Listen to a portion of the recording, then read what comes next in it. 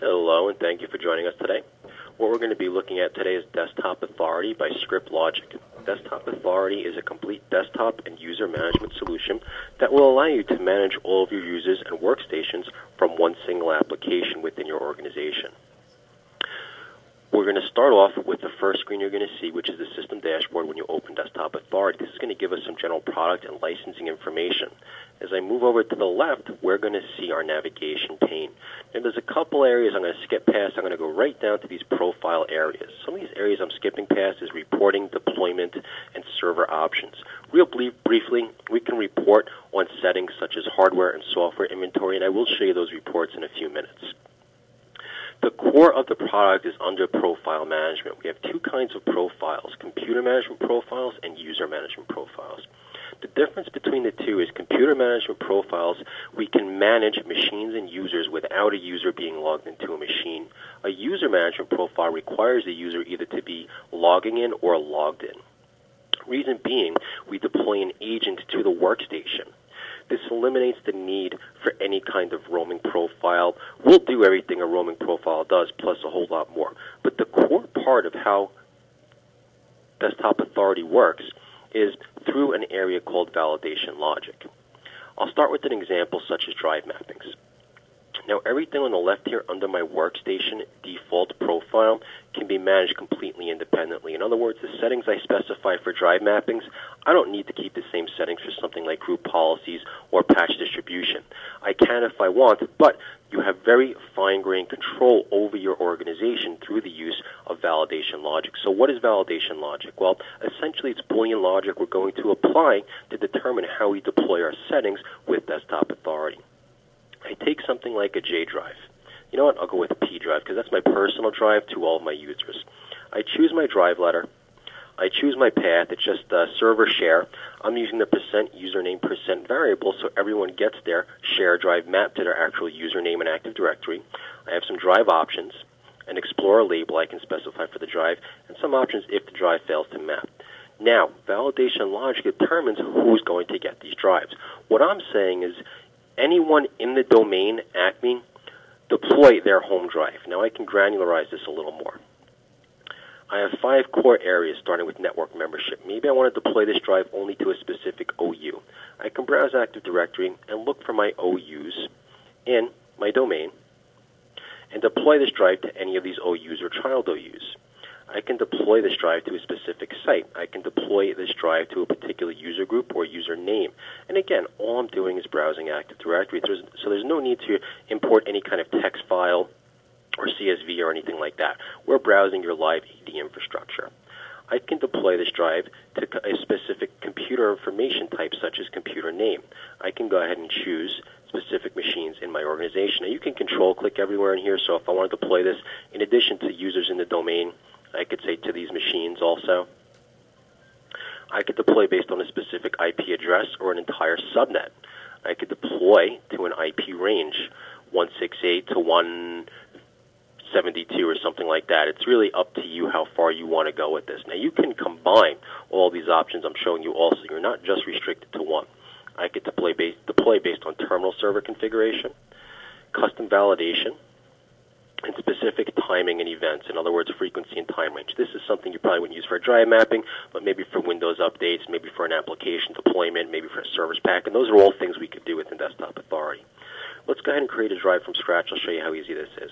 I right-click, create a new element, I give it a name. I'm just going to call it S drive. I choose my settings, give it the letter S. I choose my path. I can either browse or I can manually type in a UNC path. Now I'm going to determine who's going to get this drive based on validation logic. So I'm going to choose my network membership. I'll say if the user group is, and let's go ahead and look for our global groups here. I'll say any kind of help desk employee, human resources, finance, or facilities. I'll say OK. I'll add some more criteria here also. I'll say if the user is in a particular site, and here we can choose our sites. And I'll go ahead and add more criteria here. I'll say specific computer information. Let's say when they're in a particular subnet. And I'll just use an asterisk here for the last octet, so that would include the entire 192.168.1 subnet. And now maybe I have a specific user that's a manager of a department, and he or she gets elevated privileges with elevated drives, and they don't need this drive. I can go ahead and browse for a user from my users in the domain, and I'll just take a Baldwin, and I'll say not. So I'll exclude that user even though he's our HR director, and HR gets this drive. The second area for validation logic is on the right. I could deploy based on machine class. Do I want to deploy this drive to desktops, servers, embedded, etc.? Well, I'm going to uncheck my DCs. I'm going to uncheck member servers. Maybe I don't have any embedded machines. Maybe I'm not running tablet machines. I don't want to deploy a personal drive to any kind of domain controller or server operating system. I can deploy either local or for remote users or both. And I'm going to deploy this drive at logon. Now all I need to do is save my changes and replicate them across my script logic servers and or domain controllers, depending on how our implementation is set up. So that's the overview of validation logic. Let me show you some other areas that would benefit from deploying desktop authority. We have USB port security. What we're going to do here is essentially lock down your USB ports. This is going to install as a service on your workstations. Now the nice part is we can lock down your USB ports based on device type plugged in. In other words, it's not an all or nothing solution. You could lock down ports, let's say, only for devices that read. So if we want to lock down for floppy disks, zip drives, MP3 players, you can see some options here. I can allow read, I can allow write, I can allow full control, or I can explicitly deny full control to a device based on the device type. The way we're determining type is simply by the way the manufacturer of the device codes it. Anything that's not coded is going to be unclassified. We can also lock down Wi-Fi devices. I can specify this lockdown for specific users in my organization. So I have one here called lockdown. It's much more restrictive. I've added a handful of users to the lockdown USB permission set. You can see here I've locked down everything. I've disabled all access with the exception of the human interface, the mouse and keyboard. We're going to log any information that's sent over a USB device. I can add optional device exceptions. Maybe I always want to allow iPhones. I could specify by vendor ID, product ID, and serial number. I can specify an administrative override to a USB device simply by typing in a password. And validation logic, who's going to get this service installed. Another area we have here is shortcuts. Okay, this is simply stated an application shortcut to the user's desktop. What we're going to do is create a shortcut to a backend application. I'm saying create my shortcut. I give a shortcut name, location, target, any kind of arguments. I choose my start in directory. Right here I'm saying my Tiger Shark program files Twizzlers. That's where it's going to start in the workstation. My icon. So I'm browsing for a path for a specific icon for that shortcut. How I want the application to run. And essentially who's going to get this application. So I'm deploying this application to IT or Angelina Jolie or Nick Nolte, based on this machine class, specific OSs, etc. Scrolling up a little bit, I want to talk about my actual computer management profiles. So here, I'm going to deploy a specific application regardless of whether a user is logged in or logged off of the machine. I'm going to deploy Office 2007 or 2010 using the Microsoft OCT. I specify the server, the share, and the actual location of the file. I'm going to run this application, install this application as the administrator with elevated privileges, so it doesn't matter if the local user is not a member of the administrators group on that machine. I have some execution options, some text that'll pop up. I can ask the user's permission, authorized by. I have some reboot options. Do I want to reboot after this application gets installed? And then when am I going to install this application? I want to time this. I'm going to say install once at 6 a.m. and I choose my date, any date and time. Again, validation logic determines who gets this install. Windows patching. We can fully patch all of your Windows boxes. This includes your servers, not just workstations.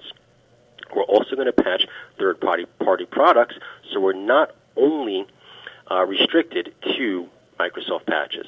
So here I'm choosing my severity filters. I'll say critical patches. I choose my product filters. So essentially, what do you want to patch? I can choose specific operating systems or specific products. So I'm going to say patch my Windows 7 Ultimate machines and professional 64 and 32-bit. Next, I choose my patch type filter. I'm going to say security only. I search for my patches. Here they are on my database. I'm going to deploy based on individual patch. I say I want this patch, that patch, and that patch. I'm going to choose my deployment server that these patches are stored on. I'm going to choose to install or roll back existing patches. I have some execution options on the client machine, just as we saw within the application launcher. I choose my timing, and then my validation logic, who's going to get these patches. We can also perform Wake on LAN remote deployment. So before I deploy my patches, I want to make sure my remote computers are powered on. So obviously, Wake on LAN would need to be enabled in the BIOS. A network cable needs to be plugged in the machine, and a power cable needs to be plugged into the machine that I want to wake. I choose what machines I want to wake based on machine name, MAC address, IP address, and I can exclude MAC addresses. Now, Wake on LAN always resolves based on MAC address, so whatever you enter needs to be valid. My timing, I'm going to schedule this deployment. I'm saying 12 a.m. on the second Tuesday, and I can say every month of the year here, and then I'm going to go ahead and deploy my patches. So now let's take a look at some of the actual reporting we can perform with Desktop Authority.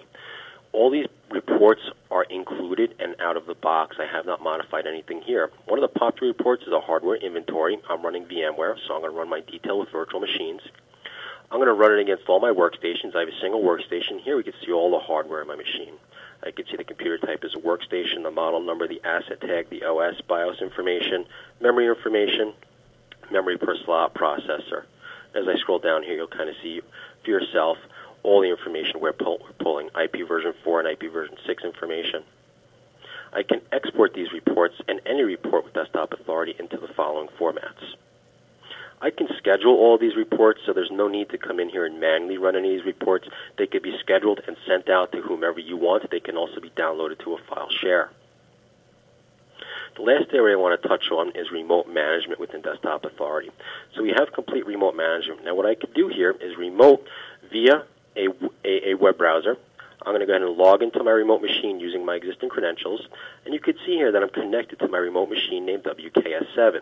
I see some general information about that machine, such as access, current connections, basic system information. I can go ahead and take remote control of this machine. Now you can see here, waiting for the authorization from the existing logged-on user. So that user has to say, yes, we can connect, or no, you cannot. Now, that's optional. You can set this however you want. You can go in regardless. You can require some users to allow the connection, particularly when you're connecting to a C-level executive or an HR person with sensitive information.